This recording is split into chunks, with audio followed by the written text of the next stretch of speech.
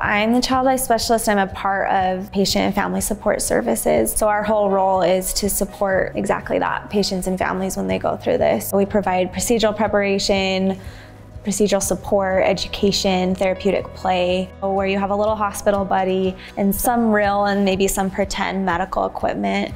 It allows the child to really process on their level what is happening to them and have some sense of choice and control. We try to see the world through a child's eyes and their lens, how they're experiencing it with their senses. A lot of times in radiation, which is where a lot of the kids here at Huntsman come, it will be at the initial consult where I'll meet them. Anything that is potentially invasive or uncomfortable is a good time for a child life specialist to get involved. We recently had a young child on radiation treatment who was quite nervous to start. Understandably, this is a new place with new faces. This patient came for about 6 weeks every day, Monday through Friday for his treatment.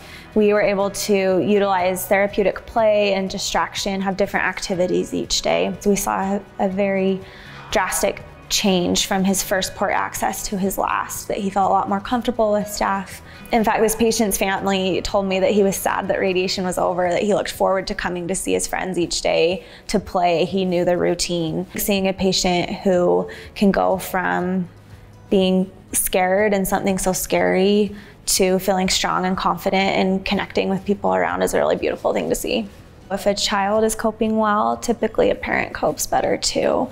We frequently talk with parents about previous medical experiences that they've had, where their child is at. Parents know their kids best. And so a huge part of our role is to support parents helping their kids as well. So it's a really family-centered practice. Cancer diagnosis affects a whole family. I feel honored that I get to spend time with these kids and parents during such a vulnerable time. I don't take it lightly. You have people here who care and are ready to support you. And I feel really lucky to be one of those, but there are so many at Huntsman who care and who have seen similar situations and are ready to take care of you.